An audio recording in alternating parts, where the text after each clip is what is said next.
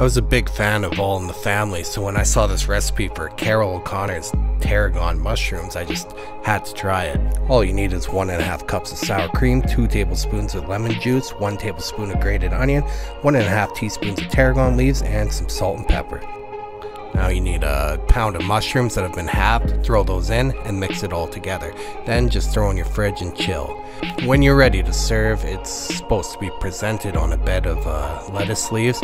All I had was spinach in my fridge, so I put that on the plate and put the mushrooms on it.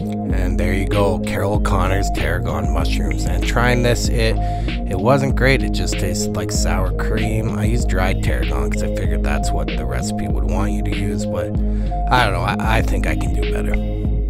First off, I used some fresh tarragon leaves, about a few tablespoons worth. Chop that up as fine as you can get it. Put it aside because we're going to need half a cup of sour cream, and get it all in the bowl. And then we need 1 full cup of mayonnaise.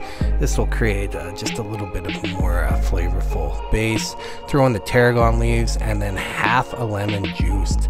Get that, make sure you don't get those seeds in there, and get it all in the bowl. And once again, salt and pepper, about a teaspoon of each, give or take, maybe a bit more salt. And then again, once again, minced onion. I didn't use grated, I just chopped it up fine, and then mix it all up.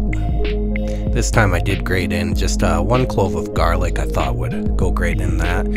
I mixed that all up and then let it chill in the fridge, you know, for an hour, or overnight is better. Instead of coating the mushrooms in the sauce this time, I thought just take some quartered mushrooms and use it as a dip.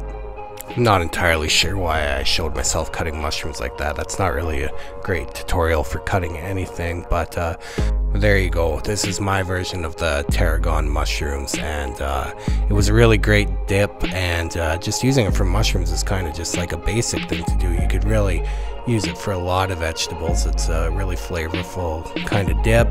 You could use it on, like, I don't know, a fish burger would be wonderful, or I don't know, do whatever you want.